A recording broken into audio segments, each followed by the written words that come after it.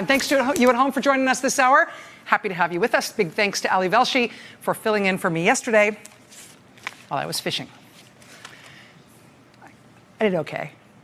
I was out with my friend who always catches more fish than me. I caught 2 fish before she caught anything, and then she caught one, but it was way smaller. It's a really nice day. Anyway, but it's also nice to be back at work, and yes, I put the fish back. All right, if we're going to start anywhere tonight, the poop train seems like as good a place as any to start. Last year, train cars filled with human sewage started turning up unwanted in Alabama towns. Now, this was not human sewage of an Alabama origin, which would be bad enough, right? Somehow it was worse that this was imported human sewage. This is human sewage that was generated, is the right word? Generated in the first instance by humans in New York and New Jersey, and then got shipped on a train down to Alabama. Now, this sewage was treated, and on paper, theoretically, it was supposed to be a totally inoffensive thing to ship by rail and park in your town. But that turned out to be a load of, let's call it claptrap. This stuff stunk so bad as it passed through town after town after town in Alabama, that town after town after town and county after county, every place it turned up, the locals realized, whoa, we have no choice. We have to fight back. We need to get this stuff out of here. We need to do something to keep this stuff away. At one point early last year, the poop train ended up parking in a town called West Jefferson, Alabama, and it parked way out at an out-of-the-way small rail yard. I think they thought that was going to be sort of out of sight, out of mind. It was not out of stink range. That rail yard was not enough out of the way, given how bad this stuff smelled. The town of West Jefferson, Alabama revolted, literally.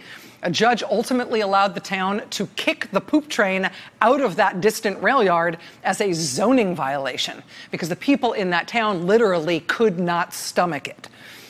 That same train then moved on to a town called Parrish, Alabama. Before the poop train arrived in Parrish, the town mayor had expressed confidence that this would be no problem. She told the local press she didn't have any objections. She didn't think the train passing through her town or loading or unloading at the rail yard in her town would pose any particular problem. But oh man, that was just in theory. When the train actually showed up full of human sewage, that same mayor of Parrish, Alabama, her name's Heather Hall, she told AL.com, quote, "The smell really started getting bad here. I mean, it was terrible. Quote, it greatly reduces the quality of life of anybody that this is around. You cannot go outside. You cannot sit on your porch. And this stuff, it's here in our town. It's not like it's an industrial area."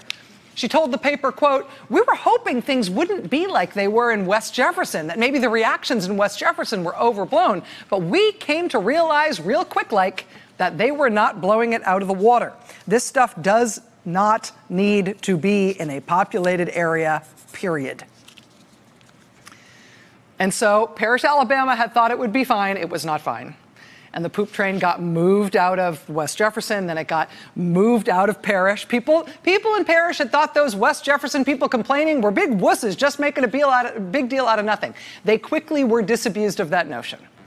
And so the poop train was moved out of Parrish, Alabama as well. Where did they move it to? They moved it to Birmingham, Alabama, which you have heard of because Birmingham is a big place in Alabama.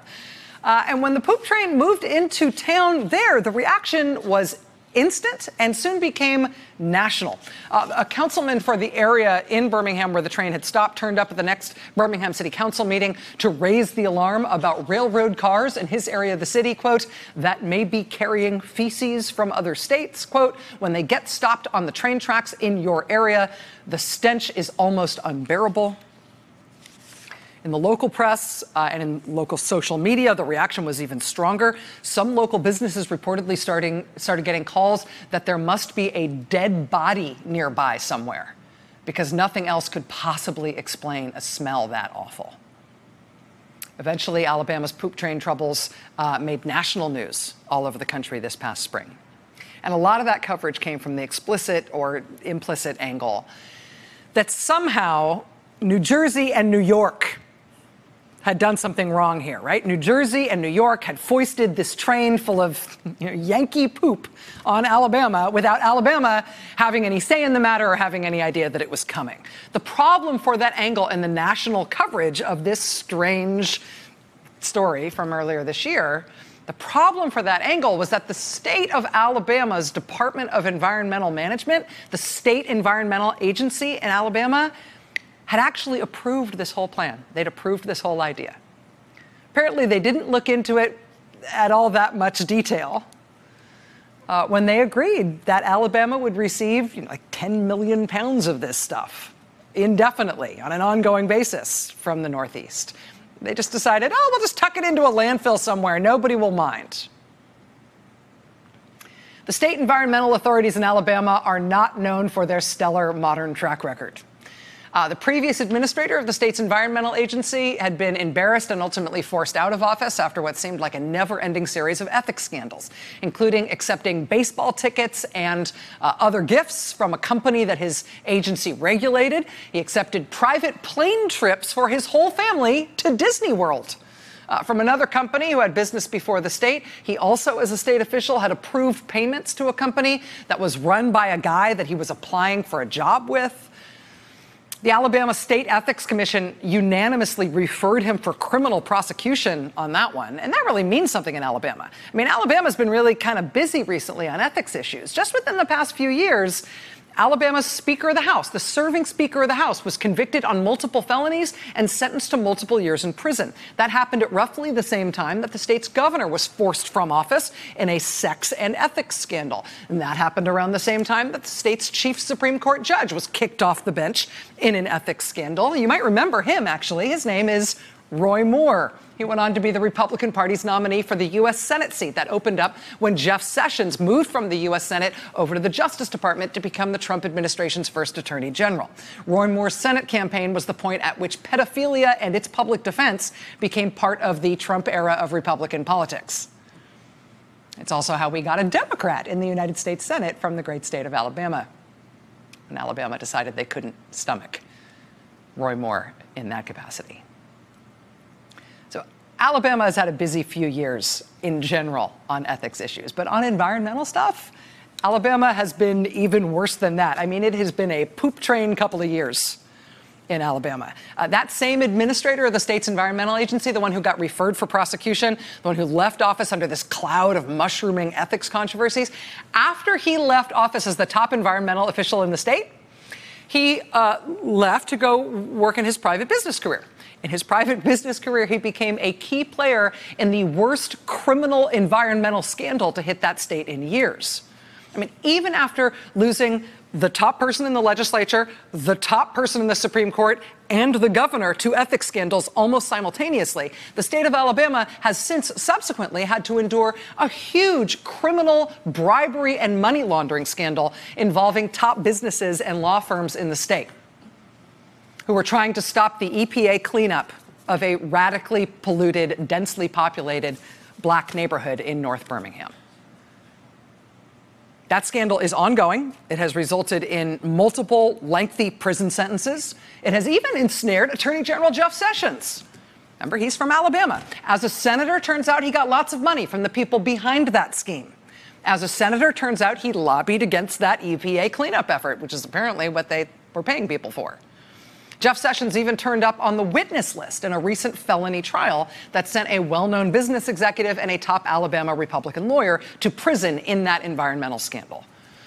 I should also mention that once Jeff Sessions stopped being a senator implicated in that scandal and started being Attorney General of the United States, he never once said he was recused from overseeing that matter as a federal prosecution, despite his personal and direct involvement in it. But when it came time to staff up the Trump administration, they didn't just go to Alabama for an attorney general. The Trump administration also went to Alabama for environmental expertise.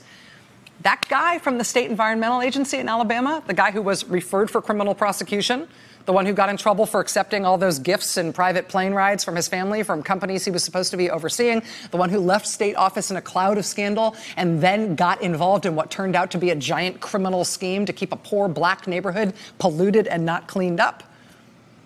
That is who President Trump named to run the Environmental Protection Agency for the whole southeastern United States. Was anybody else on the short list? His name is Trey Glenn. President Trump appointed him to run the biggest region in the country for the EPA. It covers 8 states in the Southeast. John Archibald, the Pulitzer Prize-winning columnist at AL.com, wrote a column at the time when Trey Glenn was appointed in which he, John Archibald, basically could not contain himself. He wrote, quote, "Ha ha!" exclamation point. That guy now heads the Environmental Protection Agency? It's like Roy Moore leading the ACLU. But then it got better.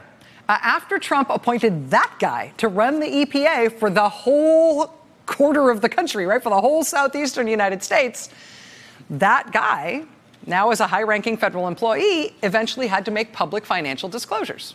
Well, when his public financial disclosures came out a few months ago, Alabama learned for the first time that among the folks who had been paying him since he left his job running the state environmental agency before he got appointed by Trump to run the EPA for the whole southeastern United States, among the people who put him on the payroll were the poop train folks.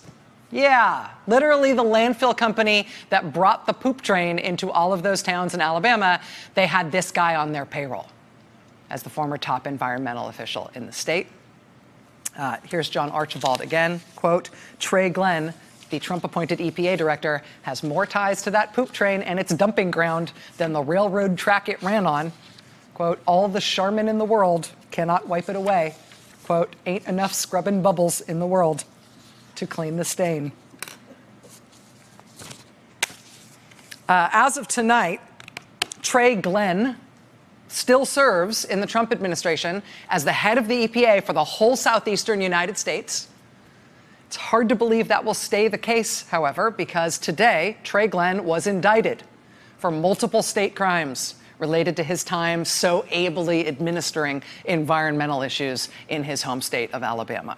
I got to tell you, we've been trying to get a hold of the charging documents from his indictment in Alabama today. It's been a little tricky to get a hold of them, but it appears that he has been basically charged with corruption charges, essentially akin to bribery and conspiracy. So the administrator, the head of the largest region in the country for the EPA, is now under criminal indictment in Alabama. This comes, of course, after the head of the whole EPA for the Trump administration, Scott Pruitt, was forced out of office, forced out of the Trump cabinet in his own maelstrom of ethics scandals.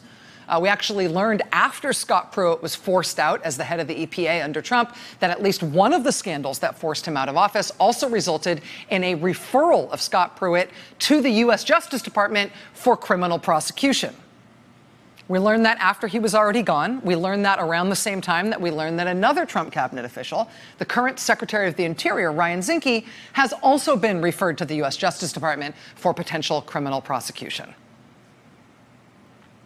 Right, so given the Alabama background of the Trump administration environmental official who was indicted today, it's easy to see that maybe as an Alabama scandal, right? I mean, there's been a lot of Alabama ethics scandals. There's been a lot of Alabama ethics scandals related to the environment, right? Maybe it's an Alabama thing. I will mention that it's a little bit weird to see a state court indicting a high-ranking federal official rather than these corruption charges being brought as federal charges. Kind of makes you wonder if maybe the stench of this Alabama case sort of followed Jeff Sessions all the way into the U.S. Federal Justice Department in one way or another. How come the feds aren't on this if this is a high-level public corruption case involving a federal official? But the latest indictment of someone serving in a high level in the Trump administration at this point, whatever the fine points are of his alleged crimes and his culpability, at this point, you also have to see it as just the latest tilt in a White House and an administration that appears to be going quite wobbly at the moment. I mean, ever since we learned, for example, that Ryan Zinke has been referred to the Justice Department for criminal prosecution, there's been an open question as to how he can still be in the cabinet, right? Serious questions about how long he can stay in the job when he's under federal criminal investigation. When will he become the next Trump administration cabinet official to resign in an ethics scandal and under the threat of federal corruption prosecution?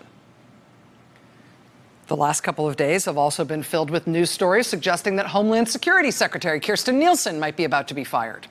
The president today canceled what was supposed to be a trip to the southern U.S. border with Secretary Nielsen. Maybe that's because he's gonna fire her. Maybe it's because he was afraid it might rain. I don't know.